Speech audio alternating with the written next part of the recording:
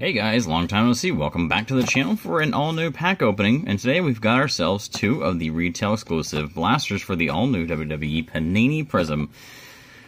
These things are pretty dang hot right now. Obviously, the hobby boxes were exploding, and at one point they got up to like $1,200 or $1,300 a box for the hobby stuff, which was absolutely ridiculous. The blasters are a much better price point. If you can get them at the store like a Target or Walmart, I think Target's average about 30, Walmart's average about 35 on the blasters, which I think is kind of ridiculous that Walmart kind of price jacks it a little bit. There's also hanger packs that are available as well, little cello packs, but I didn't find any of those. But we did manage to get ourselves 2 boxes of these. I actually had quite a few when I got there. Had about a dozen. Took my 2, left the rest for somebody else, because unfortunately I've seen a lot of people going in, they'll snag every single one on the shelf, all 10, 12, 14, however many is there, and just leave nothing for somebody else. So I thought I'd at least, try to pass it on and help somebody else get some. So grab these 2. Hopefully we'll have some luck and get some good pulls out of it. Otherwise, yeah, this is the debut edition for this product. Panini's going to have it, I believe, for 3 years, and then it'll be going back to top since WWE worked out a new deal with Fanatics. But let's go ahead and get to it. Let's go ahead and get to ripping. The blasters do have exclusive green pulsar prisms. Of course, regular silver prisms are available. And then you also have a chance at retail exclusive autograph parallels. So you do have an option, or rather the chance of getting an auto in these. So it's not like, other products where you pretty much just need base stuff and that's it. There's at least a small chance. It's not a great one. I haven't seen a lot of people get autos out of these, but there's still a slight chance. There are all the odds real quick if you want to take a screen grab of that. 200 card base set, 100 horizontal, 100 base verticals. Each box has 4 cards per pack and 6 packs per box. 24 cards in total. So let's go ahead and get these things open. See if we can get something good. I'm being kind of skeptical about these. Unfortunately, I don't collect a lot of Prizm anything.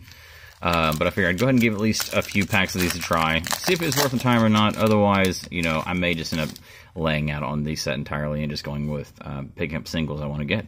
First off, we got AJ Styles. Brutus Creed from the Diamond Mine.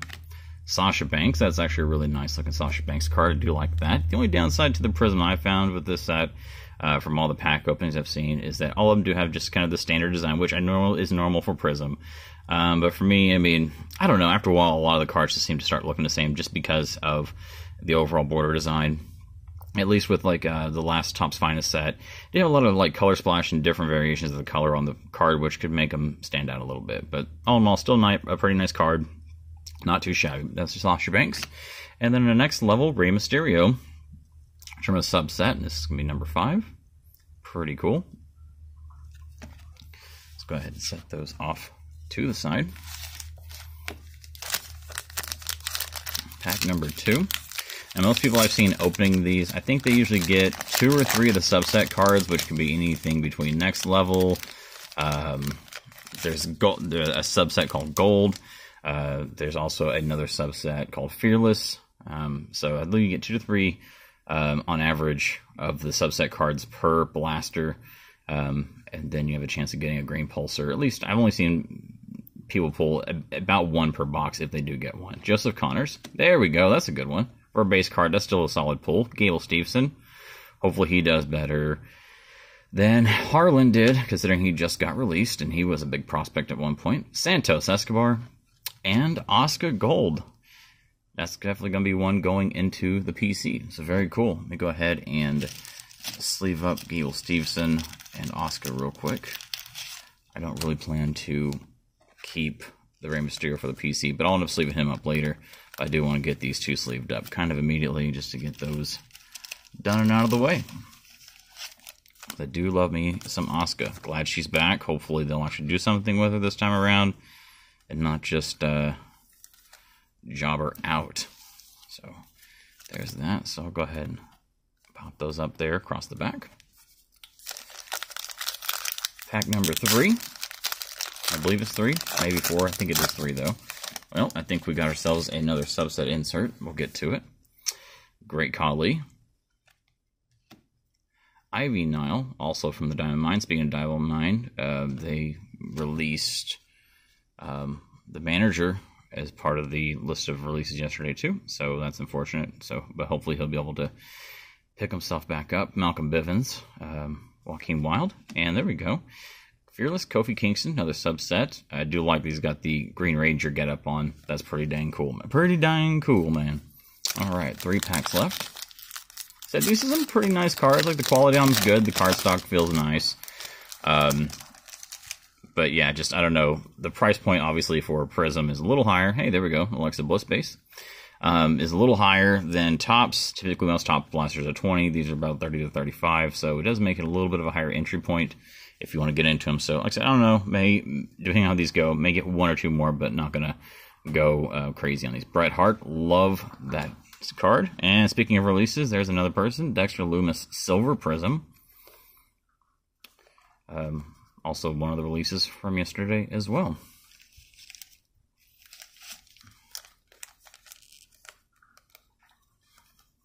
That one seems to be kind of off-center, though.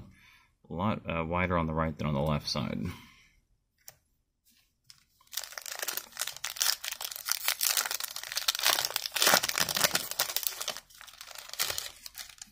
All right.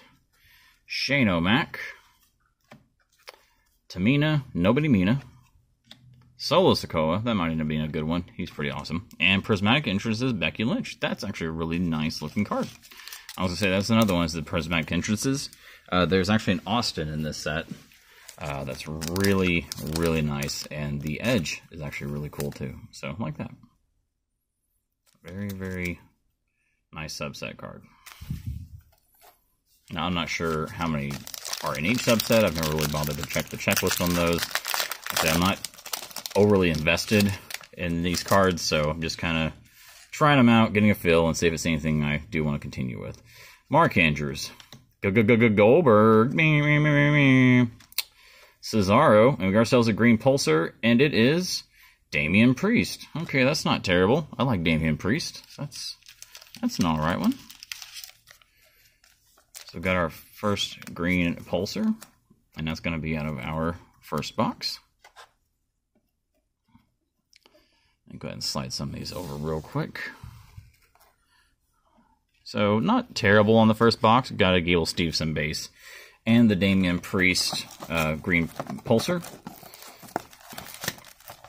No Braun Breaker, though. I'm a little disappointed in that. Was hoping to at least get one Braun Breaker base or, something out of these. I do have one on the way in the mail, but I have yet to get it, unfortunately. It's coming from Australia, so it's going to take a little while for that one to get here. All right. Box number 2. Let's go. See if we can get lucky and hit an auto. Would be pretty dang cool, man. All right. Dave Mastiff. Boa. Titus O'Neil. And a next level Rey Mysterio. And this is actually the Prizm version. Just kind of show you guys so you can see the difference if you're not familiar with the Prizm product at all. So here is the regular one. It's chrome, but this one has got the rainbow text to it, and it's green. Not numbered though, so I guess that's going to count as our green pulsar out of this box. This is going to be this Rey Mysterio. So there we go. Green Mysterio, excuse me, green Rey Mysterio pulsar, next level subset card. So we did at least get a green pulsar in each box. I'll go ahead and just put him right there. So can't be mad at it, And I don't think I've seen too many boxes open where there wasn't at least one green in the box. So I don't know if they're actually one per box or not. They might be. I don't know. I haven't watched a ton of openings on the blasters. I've seen more cello packs than blaster openings. Joe Coffey, Randy, Gunther, and Fearless Alexa Bliss. Which, fortunately, that will end up saving Good Brother Hall on even having to mess with Prizm, since I know that really outside of Bliss, there's not a whole lot of chasing here. Maybe some Rhea Ripley stuff. Which, I guess me and him both would be trying to get that, because Rhea's definitely in my PC, so that's a big help. Alright, this is pack number 3, Carmella. Trish Stratus, Drew McIntyre, and hey, there you go, speak of the devil, gold Alexa Bliss. And it looks like regular Alexa Bliss, my favorite kind of Alexa Bliss. I'm not really too high on the crazy fiend infected Alexa Bliss. I know a lot of people are, preferably not your boy's cup of tea. So I gotta lay out on that one. A-Kid, Apollo Crews, Big Sexy Kevin Nash, and Titus Worldwide, Titus O'Neil, Prizm, Silver.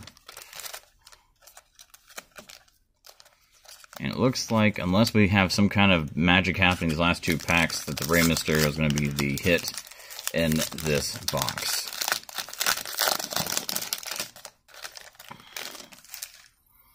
Almost. Reggie. That only had... Oh, come on, guys. What the hell? Well, that had 3 cards in it, so that's cool. Thanks, Prizm. Appreciate that. Reggie and Drew McIntyre, next level. God, that's frustrating. I kind of expected better quality control out of Panini than that, but I guess I'm crazy. And it looks like maybe our luck is going to be changed in this one, so we did get another green out of the box. Dolph Ziggler, Raul Mendoza, there we go, Stone Cold Steve Austin, and a Trish Stratus green. Not too shabby. So we did get ourselves 2 greens in one box, so that's pretty dang cool, man. Alright, so our main hits out of the box, 2 boxes rather, is the Trish Stratus Green Pulsar, the Damian Priest Green Pulsar, and the Next Level Rey Mysterio Green Pulsar.